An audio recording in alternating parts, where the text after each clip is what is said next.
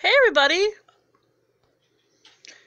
I'm back with another unboxing, and today we are unboxing Disney Pixar's Toy Story 4 Barbie.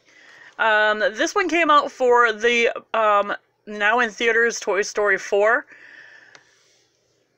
A little bit of a spoiler alert, so don't shoot me for saying it. Barbie doesn't have a main part. She basically is not a main character at all in Toy Story. She is in it, though, so there is a justification in the doll. So on the back here it says Barbie, and it says, it's a new chapter in the lives of Woody, Buzz Lightyear, and the Toy Story gang.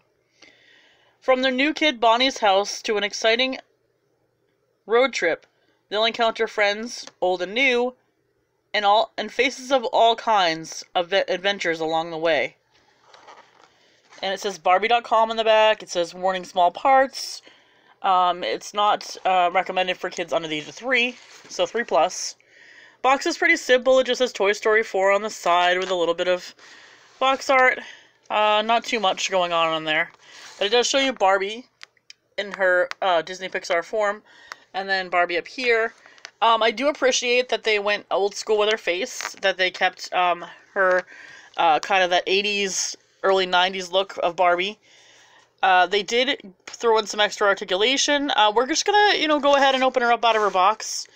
I know most people are probably keeping her in her box because of their collectors and it's a collector's edition, but that's why we're opening her. So I'll be right back. I'm gonna get her out of her box. Okay, so here she is unboxed.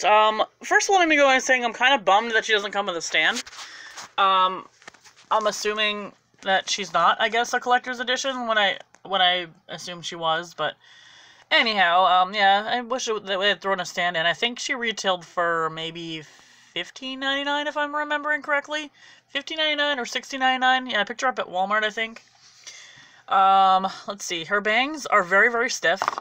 So they're stuck in that curl position. As a collector, I'm actually excited about that because it keeps it from going flat.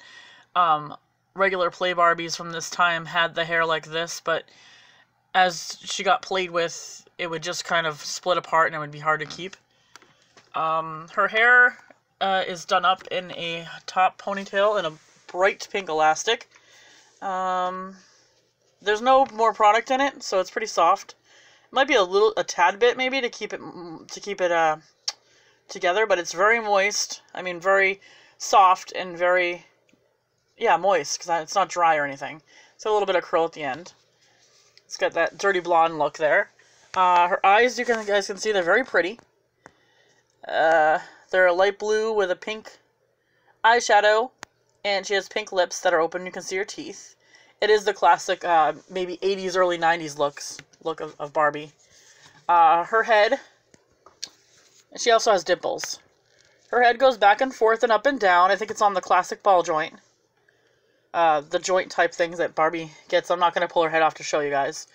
Her arms move up and down and out. She basically has the made-to-move Barbie arms. Her arms do move up. Maybe not. Maybe that is a different joint than made-to-move Barbie. I don't know. I don't have any. So, I can't really compare her to anyone, but I'm knocking everything over as I do it. But her elbow joints move up and down and side to side, and then her arms go up and down like this. So, yeah, she's got a lot of articulation in her arms. I don't know if she has any in her waist. Nope, she's solid in her waist. And her legs. Oh, no, she has articulation in her legs. So, yeah, her legs move up and down and back and forth. And I think her toes might... Well, I think she has a solid foot, but let's see. Okay, she has a solid flat foot. Not pointed like some of the Barbies. But, yeah, and then, obviously, her legs move up and down like this, and then side to side. So she's got a lot of articulation. She's basically is a made-to-move Barbie, so, yeah. And then she has the pink sneakers. I guys show you that. I'll show you those close up. There is no, it says Barbie, B for Barbie on the bottom of them. There is no paint detail, but there's a lot of detail, just within the rubbery plastic that they're made out of. And there's a slit in the back that makes them slip back onto her foot. Obviously, you saw me taking them off. She has no socks on, so there's no socks there. But there are leg warmers, and the leg warmers are removable. They're not part of the outfit. Let's see if I can get one off for you. So here is the leg warmer removed, and of course the leg warmer is made up of light blue, pink, and bright yellow with a little bit of white in between all colors. So, and they're made classic. They're really, really thick fabric. They're made just like Barbie used to be made back in the day. Her belt also is removable if you ever have any reason to remove her belt. It's like a ribbony satin type. It's like a ribbon material, and then it has a plastic metallic silver button buckle on it to make it look like a belt.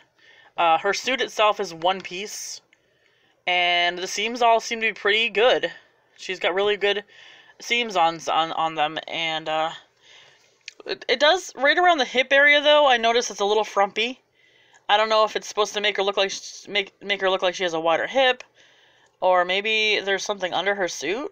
I don't think so though. But I'm gonna take a look maybe and check.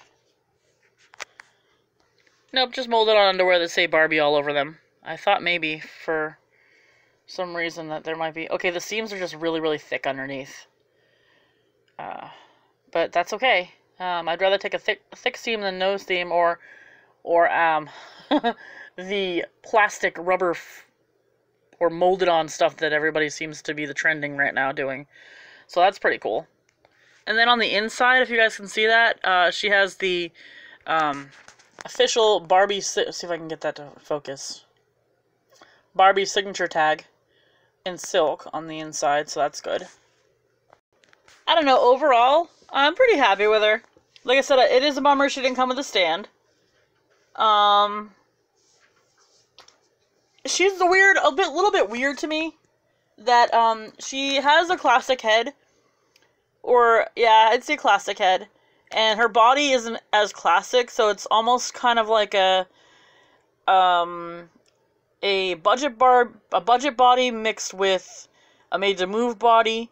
And so it's after they did the whole body makeover with Barbie, so the head's not part of that makeover, and the body is. So she's got, how do I say this without sounding crude?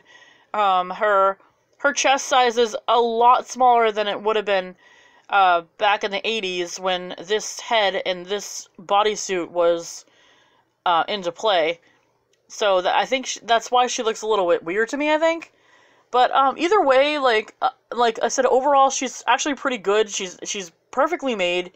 Her outfit's good quality. Although it's very simple, it's very good quality. And I am happy with her overall. So let me know in the comments below if you've picked her up and how you guys feel about the new Barbie from Toy Story 4. Other than that, that's all I have for you guys today. If you like this video, go ahead, give it a thumbs up, and subscribe, and we will see you in the next one. Bye, guys.